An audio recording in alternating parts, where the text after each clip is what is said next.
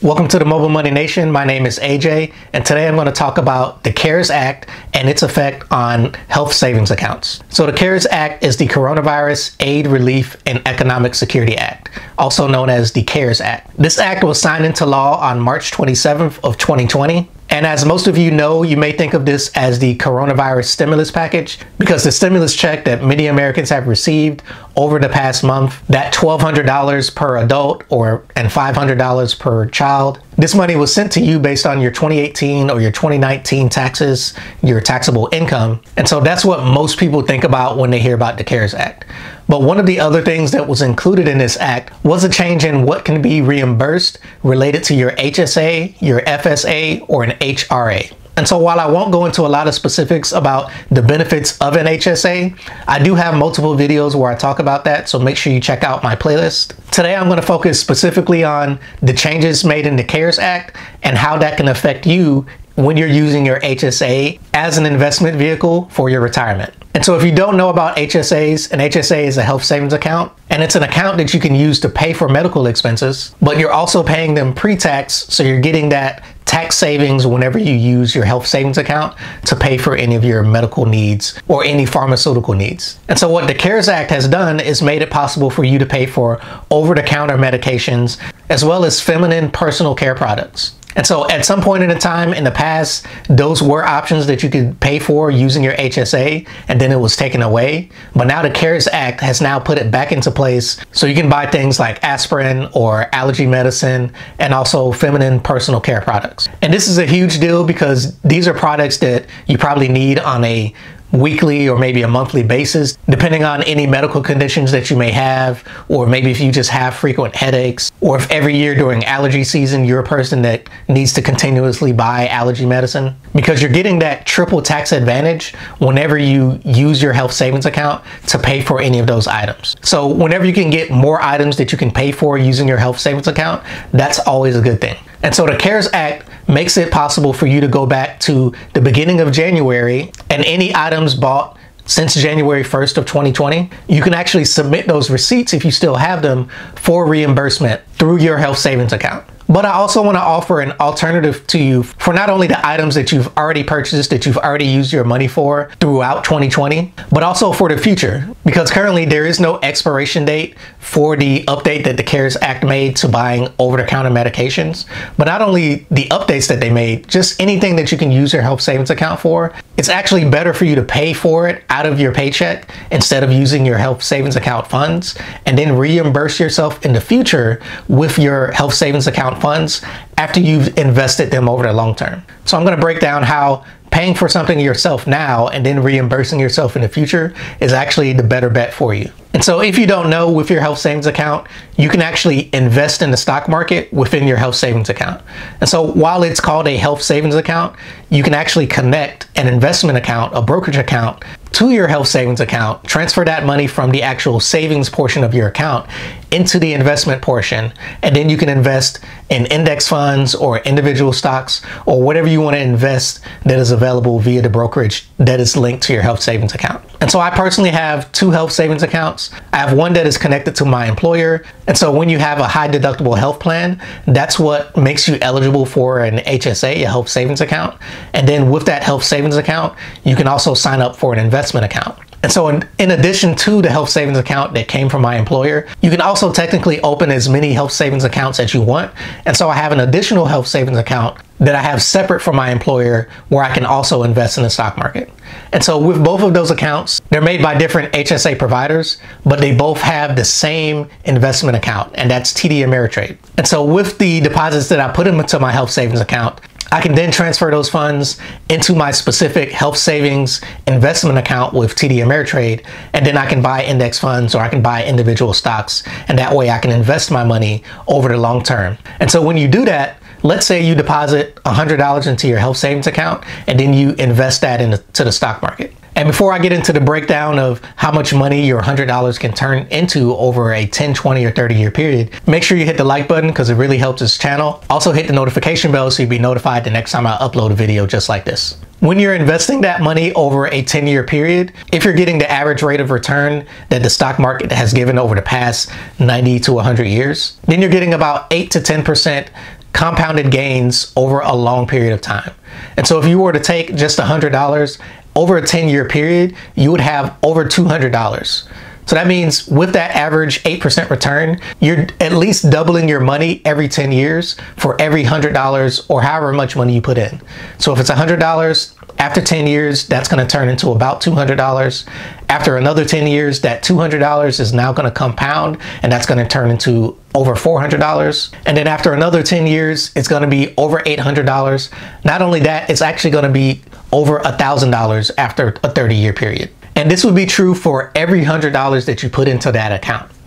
And so with a health savings account, as an individual, you can put up to $3,550 per year in 2020. And with a family HSA, you can put up to $7,100 in 2020.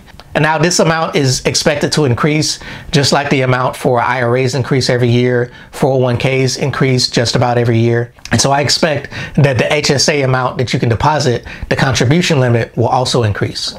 And so in the example that I'm going to use to further extend the amount of money that you can make if you were to consistently deposit $3,600, so I'm going to go $50 above the current HSA contribution limit because I do expect this to increase over time. So it's actually going to be more than even $3,600, let's say 10, 20, 30 years from now. So if you were to max out your HSA over a 10-year period and it's $3,600, that means after 10 years, it's going to be worth about $7,800. And then after 20 years, it's going to be worth over $17,000. And in 30 years, it's going to be worth over $38,000. And now that's only 1 year.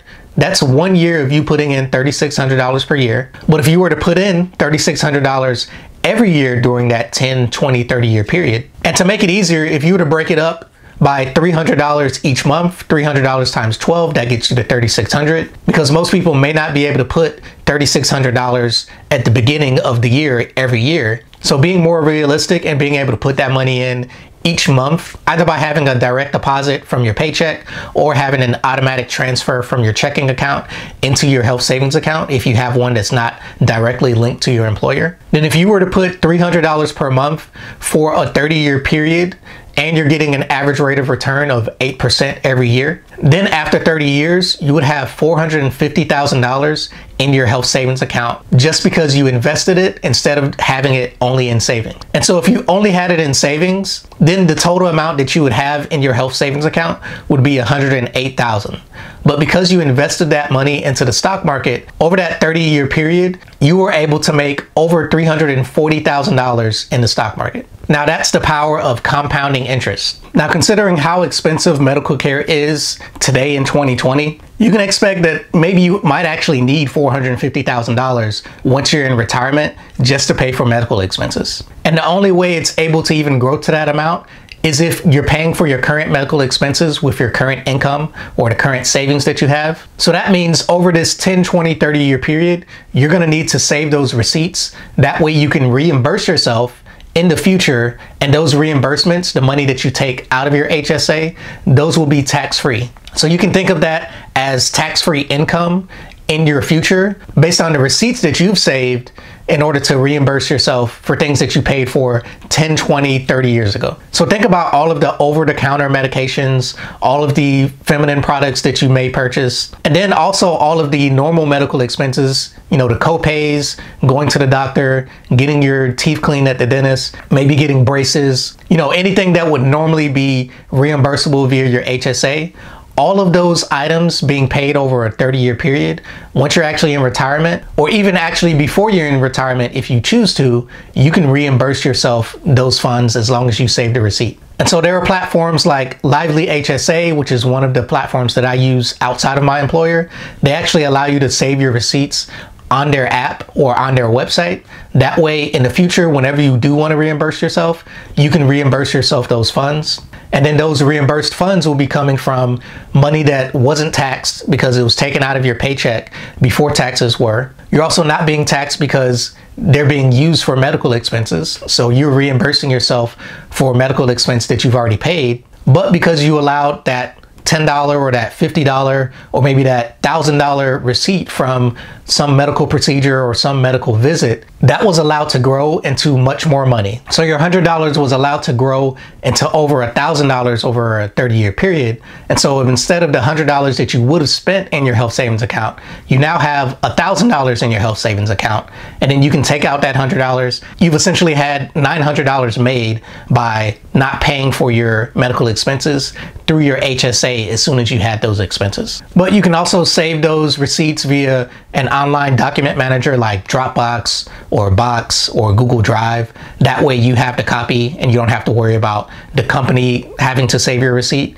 But like I mentioned, Lively is one of the platforms where they will actually save your receipts. And so maybe you use both. That way you just have a backup, but you don't want to have just a physical receipt because physical receipts can fade over time. They can also be lost. You can also, there could be an accident that happens over a 30-year period. Maybe there's a fire, maybe there's some natural disaster, or maybe just when you're moving, if you have to move from one place to another, you could lose the receipts that way as well. So having an electronic copy of something that you're going to have to save over a 10, 20, or 30-year period would be the best route to go. And not just an electronic copy that you have physical access to, like saving it to a hard drive, because something could happen to that hard drive as well, just like the physical receipts. And so there are other benefits that I didn't go into very much detail, like the triple tax advantage, but I also have a video where I talk about those specific details of the advantages of using an HSA. And so I'll have a link to the playlist in my description and in the comment section below. That way you can watch those videos and learn more about HSAs if you're not too familiar with them. And so if you weren't using your HSA as an investment account, or if you weren't saving your receipts to reimburse yourself later, is this something that will cause you to make that change to actually investing your HSA funds and then reimbursing yourself later? What are the specific items that maybe you buy on a monthly basis that are over-the-counter medications that you think will add up to a huge amount once you're actually in retirement? So let us know in the comment section below. Thanks for taking this time out of your day to watch this video. If you're not a current member of the Mobile Money Nation, all you have to do is hit the subscribe button down below, hit the like button because you really like this video, and also hit the notification bell so you'll be notified the next time I create a video.